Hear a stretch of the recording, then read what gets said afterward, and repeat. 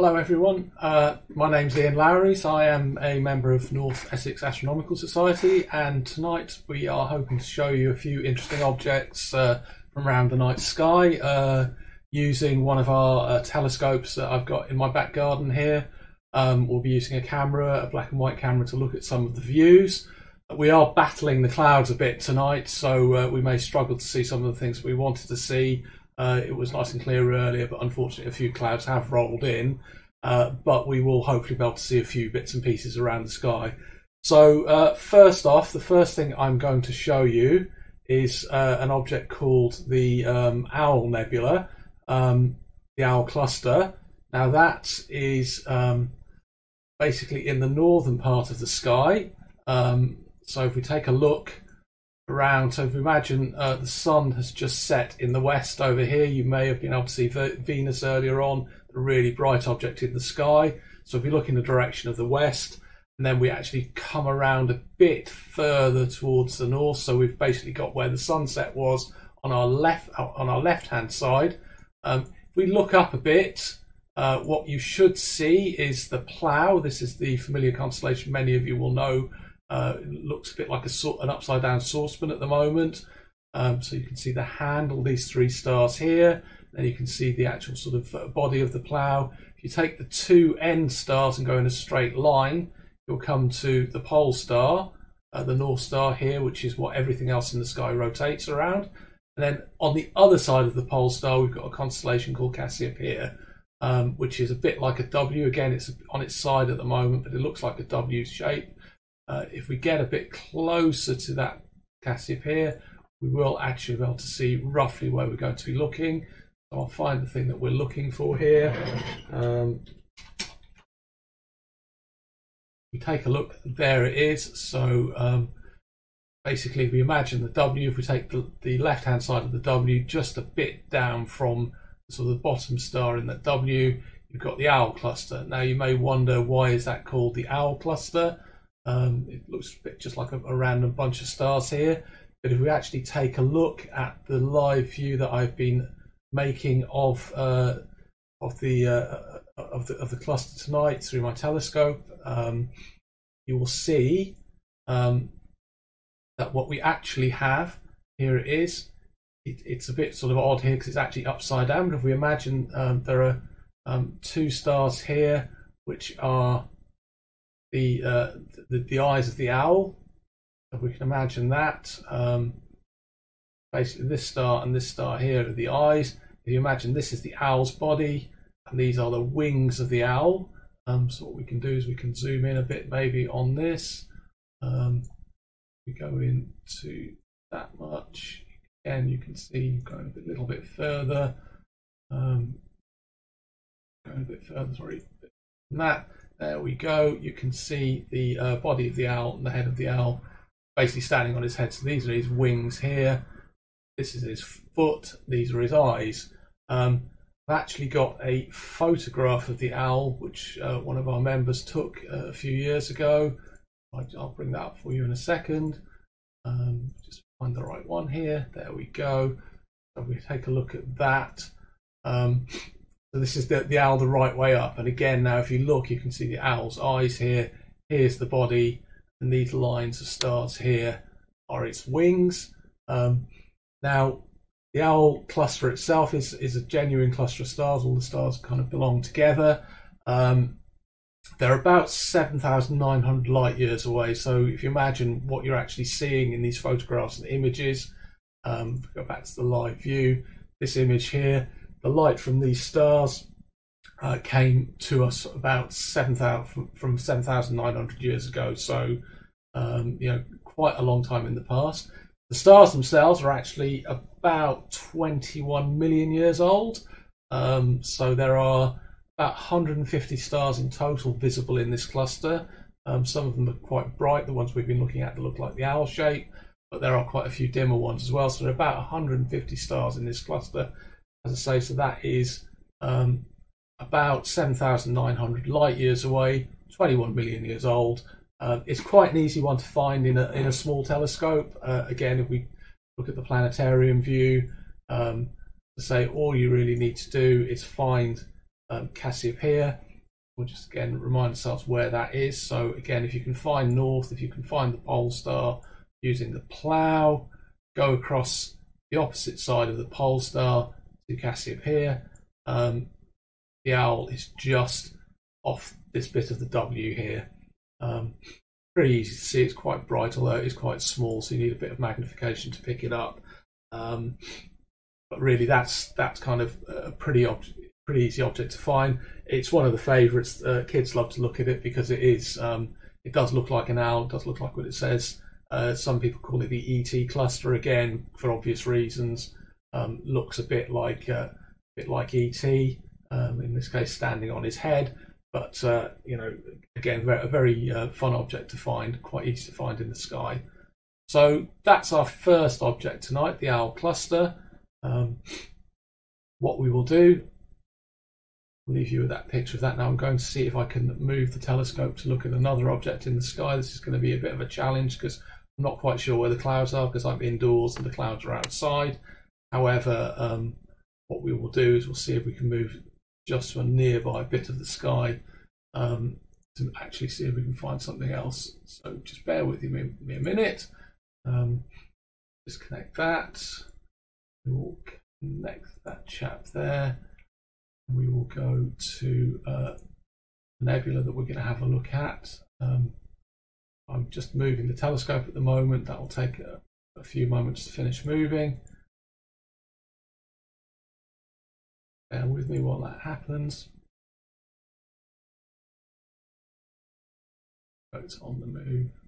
May have to go the long way around. Sometimes the way the telescopes work, they're kind of set up so that they're on what we call an equatorial mount, which makes it easy to track stuff in the sky. But sometimes it means that if the telescope is pointing on one side of the mount, it needs to go an awful long way around to end up pointing somewhere else. So right, we should be roughly in the right spot now. Now I'm just going to see whether we've got any clouds going on here. Bear with me a minute. Yes, we've got something, so we can actually see. What I will do now is I will see if I can actually center on this object. Bear with me a minute. It takes a few moments. Actually, I can show you what's going on. You can see what's going on in this little screen down on the right here. We've got a bit of software that actually automatically figures out what we're looking at. It will take a picture, decide whether it likes what it sees. If we're not in the right position, it will try and move the telescope to get to the right spot. So you can see it's done one attempt and it's not happy. We're not quite in the right position.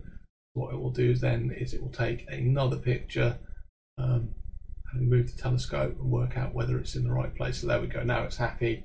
We're in the right spot. Now we need to change to a different piece of software which we're using to actually take the images. So we'll now reconnect to camera using that one. What we now need to do is start taking some exposures. Now these exposures take about 30 seconds. So we will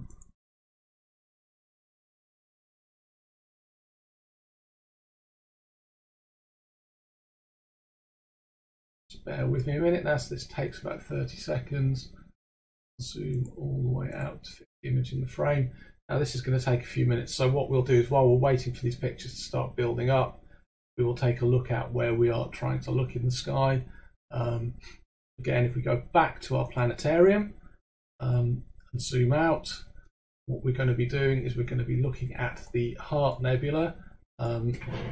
So that is not too far away in the sky from the Owl cluster. We take a look for it, find it for us, as you can see. So it's near to Cassiopeia. So we already know the Owl cluster is down here. The Heart Nebula is just up here. So again, reminding ourselves where we are in the sky here. Sun sets in the west. You might see Venus. Turn around and face north, so the sun sets on your left-hand side. Look up a bit and to the right, you will see the plough here. Plough, take the two end stars of the plough, move across, find the North Star. Then on the other side of the North Star, we find Cassiopeia, this W-shaped constellation here. And the Heart Nebula that we're looking at is here off the edge of the W. So that's where we're looking. Now what we'll do is we'll see whether we're getting anything. So now what I need to do is stretch this out a bit. Now this might take a little while to build up. We've got one image. We might need to do a bit of adjusting. So bear with me a minute so you can get out of this. Might take a minute or two to build up. It's quite a faint object. I've not tried this before.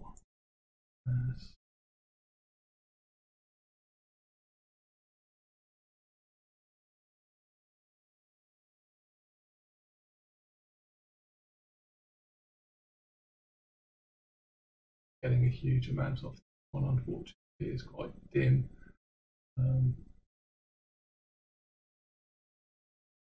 So we can actually take a look at what we would see if we take a long exposure photograph. And what I've actually got, again, I've got an image of this that I took a few weeks ago. Fairly long exposure, so this is about sort of 3 or 4 hours of exposures for this image. We take a look at that. Now this is an image of the Heart Nebula. Now this is a gas nebula, so it has a lot of different types of gas in it, mainly hydrogen gas, which is what most stars are made from, and it also has a bit of oxygen, a bit of sulfur, and quite a few other elements in there as well. It's basically a star forming region. Now this image that I've taken here is showing in the middle here. This is basically where the stars that are illuminating the nebula are. These formed some time ago, so they are about 50.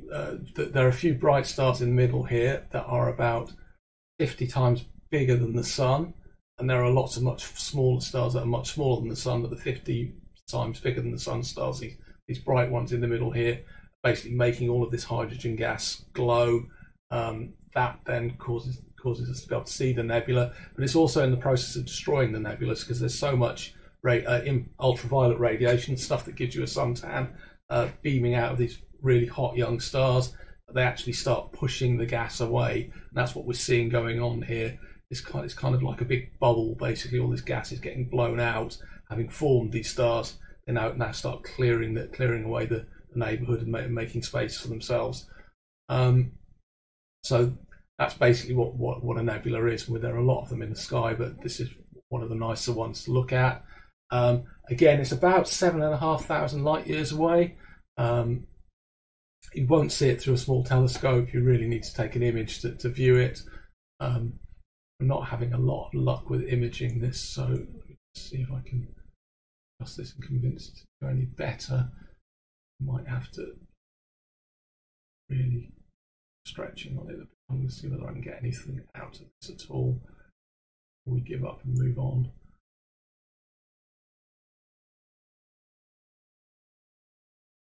Alright, so there's not a huge amount here, but we have got something. So what I'll do is show you the live view.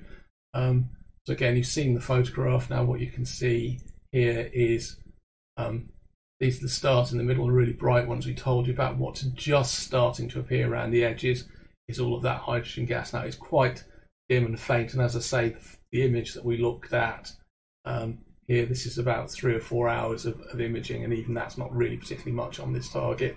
The image that we're looking at is actually a false colour image. I've used some special filters that only let through certain colours of light that are related to hydrogen, sulfur and oxygen, and then I've given them very contrasting colours in the kind of blue, green and red areas of the spectrum. If you actually took a true colour image of the Heart Nebula, it would actually appear very, very red, because the main gas in there is hydrogen, and the main colour that the hydrogen emits in nebulae is red in colour. We would see it more as sort of grey colour if we looked at a nebula, which we may be able to do later on through our telescope, because our eyes are not sensitive to colour when it's really, really dim, so we only see in black and white. But if we could see it, it would actually appear red. The reason we use these really garish colours is actually to help us contrast the different elements, so that we can see where there's more hydrogen, where there's more oxygen, and where there's more sulfur in this nebula. And it also looks very pretty as well, so that's another reason for doing it. So that's the Heart Nebula. Now it's got a next door neighbour which we might have a go at as well. So again, you just bear with me. I'll show you what we're doing. We'll see if we can we can move to a new object. So what I will do is I will turn that off. I will disconnect my camera from this piece of software. We're using another bit of software just to track the sky as well. What we'll next do is we'll go back to our object finding software. We need to connect to the camera in this. We'll then go to this other nebula. If we just move to it first. Yes. Take a moment and track where the mount is using this bit of software here. Lots and lots of different bits of software that we need to make all this stuff work. Most of it is free or fairly cheap. Unfortunately, the telescopes and cameras are not, but not too expensive. That should be pretty much spot on now. The object we're going to look at is not very far away. What we'll do is just see whether we've actually got anything, whether we've got clouds or whether we've got some clear sky. Lovely, we can actually see some stuff. Tracking that. This helps just to keep the telescope centered. Again, what we'll do is see if we can center on the target, so the software will try to make sure it's pointing in exactly the right spot. The telescope mount itself is not very accurate. It can get quite close within a sort of couple of degrees on the sky, but sometimes it can be quite way out. So we use this software to just make sure that we are pointing at what we're pointing at. We think we're pointing at rather than a blank patch in the sky. Very, very useful for finding things that you can't actually see. It'd be quite difficult if we had to do it by eye. We'd have to use a load of star charts and really, really work hard to verify that we are actually looking at the correct part of the sky. Okay, so that hasn't worked. So what we'll do is we'll give up on that and we'll just double check that we're getting some stars. We'll try is we'll go back to the live stacking, remembering to connect camera in here. Reconnect it here. 30 second exposures, and we're going to live stack them. Wait, so now we've got to wait 30 seconds for an image to appear. So again, while we're waiting for that to happen, what we'll do is we'll have a look at the planetarium and see where this object is that we're going to be looking at. It is right next door, so it's this object here called the Sol Nebula. So very imaginatively, the Heart Nebula here and the Sol Nebula here. They are related, they're the same sort of stuff, the same sort of object. Again, just reminding ourselves where we are. We've got Cassiopeia here, we've got the Heart Nebula just off to the side, and we've got the Sol Nebula right next to it. So that's where we're looking. Let's see whether we've got anything coming up.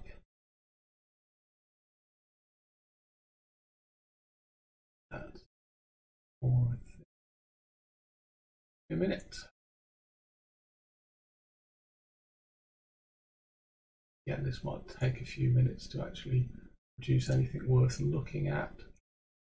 Let's try it hard. See if we can get something out of it. While we're waiting on that, what we will do is we'll take a look at one we prepared earlier. So this shows you how close together the two objects are. This is the Heart Nebula. This is an image taken by one of my friends, Matthew, who used to be a member of NEAS. He sadly moved away to sunny France some time ago, but still stays in contact. So this was the Heart Nebula that we were looking at. Again, it's the same sort of false colour image. He's used a slightly different set of colours, but it's the same object. And then the other object, the Sol Nebula, is this one to the left. Again, you can see they're very similar. They are actually pretty much the same thing in the same part of the sky. Again, it's quite dim, so quite hard to see on the live view. Do my best to stretch it out for you if I can. Right.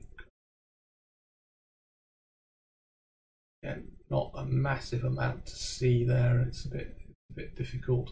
What I will do is I'll show you what we've got.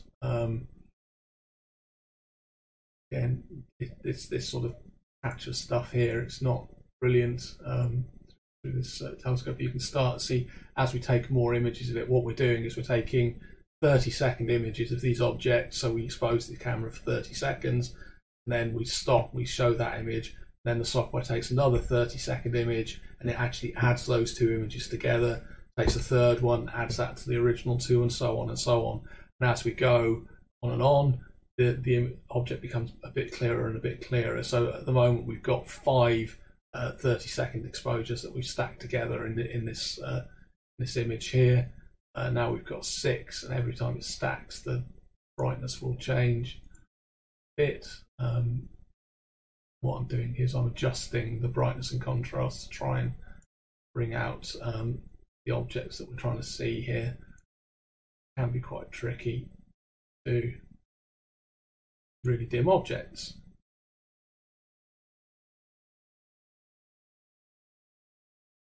You can see that there is definitely something emerging there in the middle. You can see kind of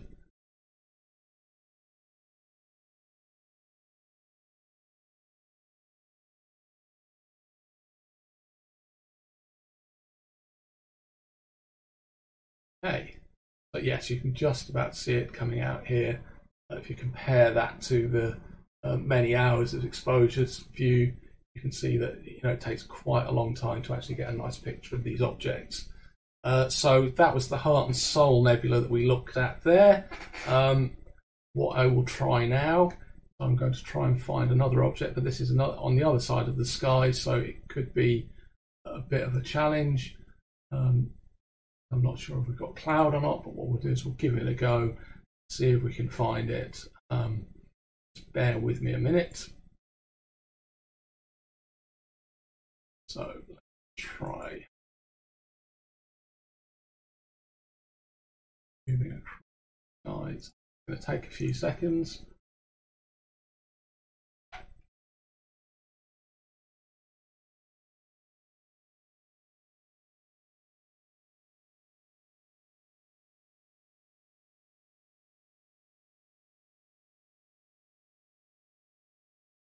Okay, so just bear with me. So we're on the move again. I'll show you the machinery in action. So you can see these numbers here. This is telling us where the telescope is pointing, and you can see it's moving quite quickly.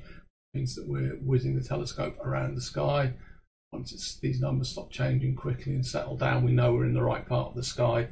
Next thing I'll then do is I'll just see if I can see any stars in this camera. Who knows? No, we've got nothing but cloud, which is a bit unfortunate, really. Let's see if we can improvise a bit. So rather than wasting our time trying to look on that bit of the sky, which is quite clearly clouded out, what I will do is I will see if I can very quickly add another object in here. So we'll sit on that one for a minute. We'll add another object. So bear with me a second. So what I need to do is find different. Bear with me a minute. This takes a moment or two to sort out because I wasn't expecting to have to spend all of my time looking at the northern sky, but we have got a few things up there that are worth looking at. Okay, there we go. So if I then look at your in that.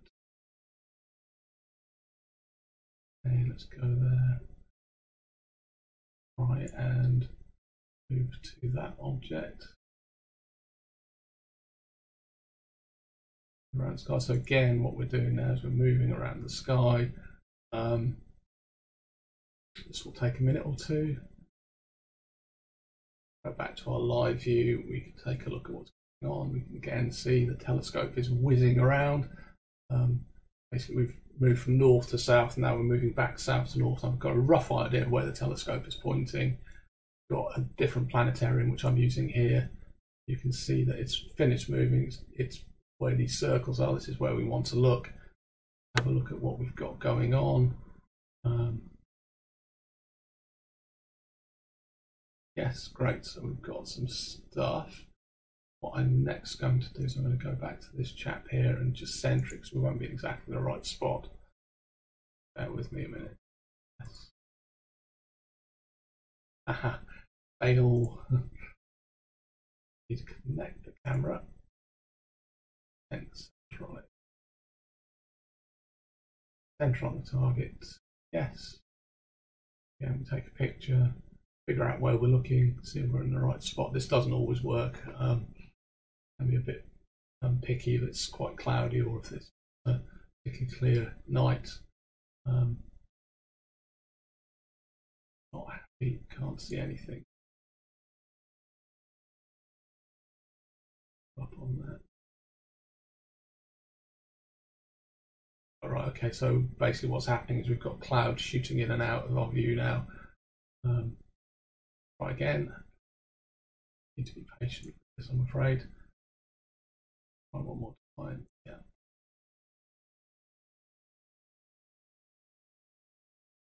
Here we go. We've got a picture. Hopefully this one will have some stars. In the way this auto-centering software works, is it basically takes a picture, identifies as many stars as it can in the image, and then tries to center on it. It doesn't always work if we've got clouds coming and going. As you can see again, if we look back here, we had a nice clear patch and now we suddenly don't have anything at all. I think unfortunately, as ever in this country, clouds have stopped play. I think what we will do is, rather than sitting here chasing clouds all night, was we'll call it a halt there, and what we'll do is we'll try again tomorrow. I think we've got a good forecast for tomorrow night, so I'll set up another one of these sessions. It'll be the same time, about 7:30 hopefully, and we'll fire up the telescope again and we'll have a look at some of the things that we couldn't see tonight. Hopefully, oh, hang on a minute, we've got a little clear patch here. Let's just give it one more go before we give up. Whatever the optimist, you have to be an optimist in astronomy. It's an occupational hazard, unfortunately. We often get our gear set up and then just as we're ready to go, the clouds appear. It's always the way, but sometimes we can get lucky.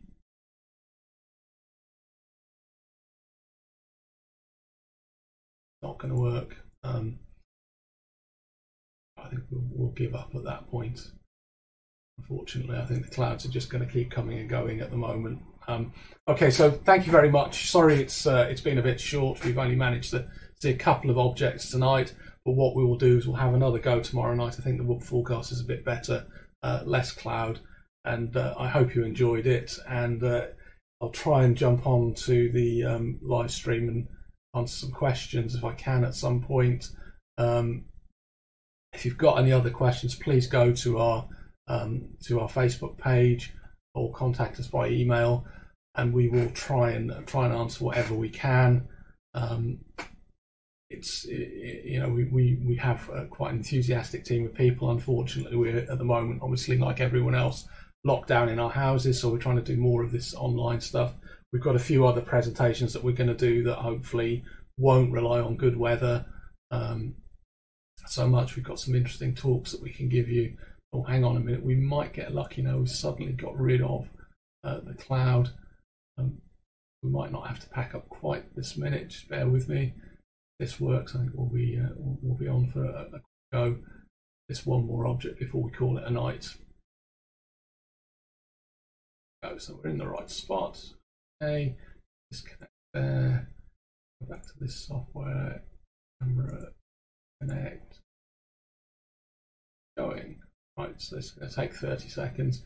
So what we're going to have a look at, assuming we get anything, with this view, is we're going to be looking at two objects actually, which we did look at in one of our previous live astronomy sessions.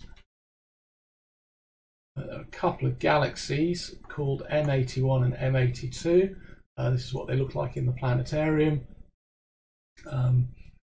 So again, where are we looking? Well, again, our good old friend the plough here. Again, that upside down sort of saucepan type object here. North Star over here, Cassiopeia, where we've been spending our time recently. Over to the side, and just up a bit from the end of the plough, M81 and M82. Now these are a couple of galaxies. They are actually interacting with each other. Well, I don't know if we're going to have any luck. So we've had one exposure where we've had nothing but cloud. Going to go in here and see whether we get anything. Not, what we will do is we'll hang on a minute. So do here right with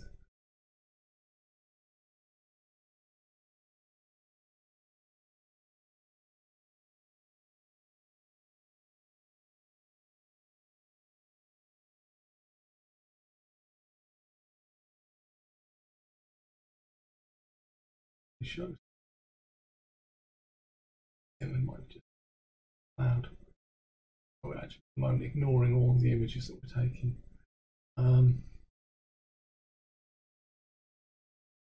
Go to the live view, you can just about see a little smudgy something here, which is part of the galaxy that we're interested in.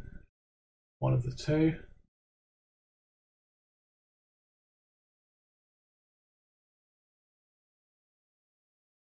Yes.